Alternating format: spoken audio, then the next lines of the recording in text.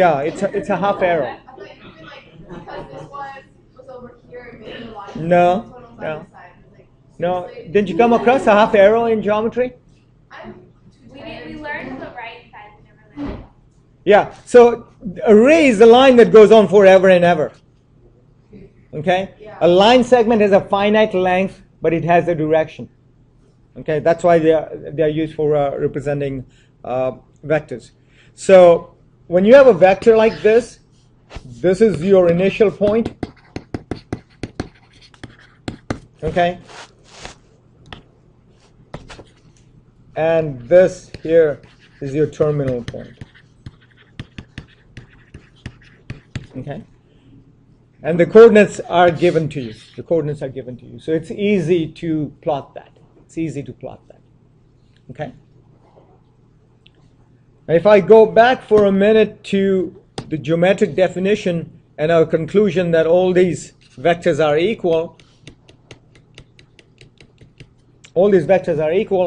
then hey, why don't we write each vector as OP instead of A, B, C, D, or whatever the other one is? It's nice to write it as OP because then it's starting out at the origin. Guys, with me on that? Okay? So OP as a vector represents any one of these other vectors. And it's much nicer because it's starting out at the origin. Okay? All right? So we're going to use that as a convention. So that leads us directly to a component form. Okay? So that concept of taking the vector and making it move to the origin leads us to the component form. So here's how you write a component form. Okay, now pause this here for a minute, okay? So get this down and so what I mean is make sure you put things in these angled brackets. That denotes a vector. There will be two numbers in there, okay, separated by a comma. Also notice that this is bolded, which means that when you are writing vectors in your notes, make sure you do something like this, okay? Don't just write a U. Okay, I'm very anal about it because this is notation. You've got to do the right notation. Okay, so my claim is that vector OP is given by 4, 4 by this. So let's go back to your notes and see how I get that. Everybody got this down? Yeah? Okay, let's go back to our notes and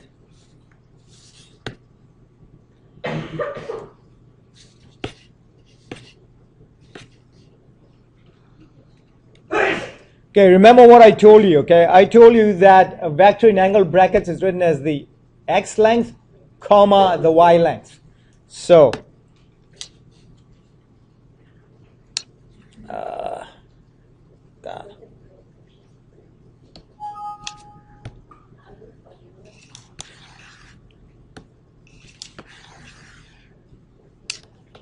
So if you look at the vector OP, this one here, then its x length is 4 units and its y length is 4 units.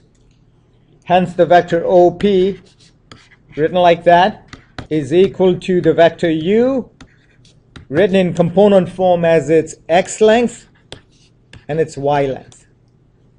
Everybody get that notation? Sorry?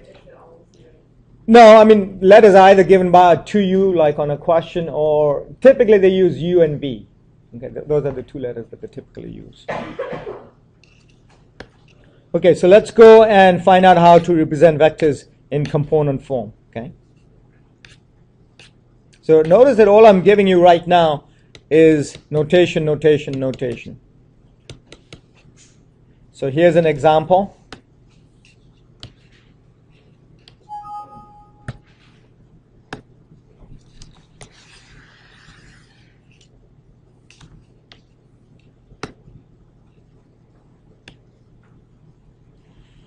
Okay. So the vector in geometric form is given as a comma b with its a coordinate or starting coordinate negative 8 comma 3. That's your a, and your b coordinate is negative 4 comma 7. Okay. Then to put it in component form, all you need to do is follow this rule here. Follow that rule. So what it's saying is that that vector is equal to the x coordinate of the terminal. So remember, this is terminal, this is initial. So what's the x coordinate of the terminal? -4. And initial? -8. So -4 minus -8. Oops. Comma. The y coordinate of the terminal, 7, minus the y coordinate of the initial. So you can see that the answer is 4, 4. So everybody know how to go from a geometric form to a component form now. Okay? Wait, what one was the geometric form? Just in the line? Yeah. So geometric form would need this with the coordinates of the 2 points. Okay? So geometric form needs the 2 coordinates of the initial point and the terminal point. The xy coordinates. Okay? Whereas in component form, it's just 2 numbers within angled brackets. Okay? 2 numbers within angled brackets. All right?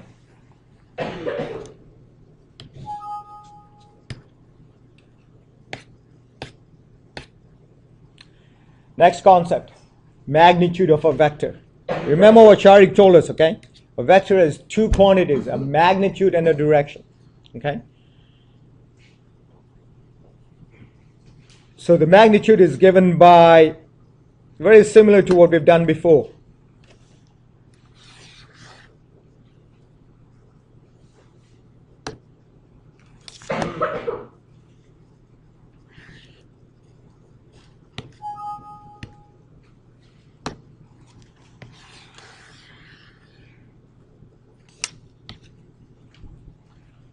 Okay, notice that this vector AB was like this.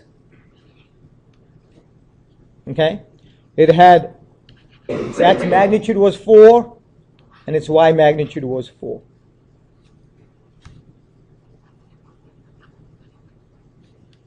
Okay?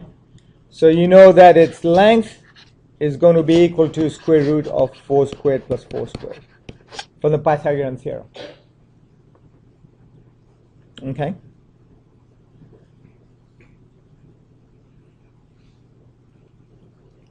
So if you're given a vector like in this form here, in component form, as 4, 4, then the magnitude is this. Right? Does everybody understand that? Okay? Everybody understand that? Okay. My claim to you is that the magnitude of this vector is 1. Show that to me. I'll pause this for a minute and you guys show that to me. What's the rule for magnitude? Well, the way you write the magnitude would be like this. Okay? Sorry? Sorry? Is equal to 1. Okay? Your magnitude is equal to square root of, you take this number and you square it. Get 2 over 4. Everybody with me on that? Then you take this number and you square it.